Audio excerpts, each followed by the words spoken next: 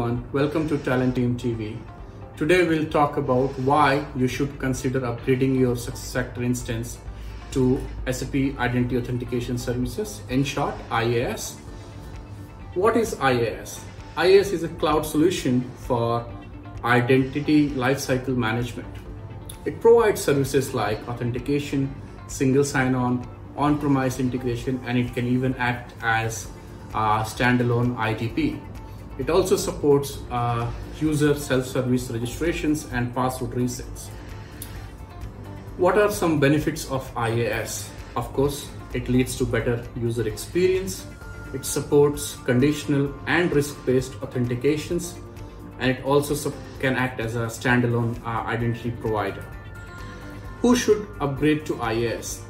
If you satisfy any of these three criteria that I'm about to say, you should look into upgrading to IAS. Number one, you want to upgrade or integrate your SuccessFactors instance to existing SuccessFactors applications that you are using in your organization. The integration is seamless between SAP applications and third parties. Number two, you need additional functionalities like, for example, two-factor authentication, which are not natively supported by SuccessFactors. IAS really supports these kind of functionalities and you can make use of them. Number three, if you are a new customer and your instance was procured before Q1 of 2020, how does upgrade differ if you are a new customer or an existing customer? So if you are a new customer and your instance was created after Q1 of 2020, then all new SAP SuccessFactors systems are automatically connected to SAP Cloud Platform Identity Authentication Service with default setup. Of course, you will have to take some steps to make the better work for you, make the setup work for you better. If you are an existing customer, right, then you can follow this simple 5-step process to make an upgrade into your instance. Number one, you would go to an upgrade center and start the upgrade under platform called integration with identity authentication services. Then you would set up your corporate identity provider, your current Active Directory, to IAS,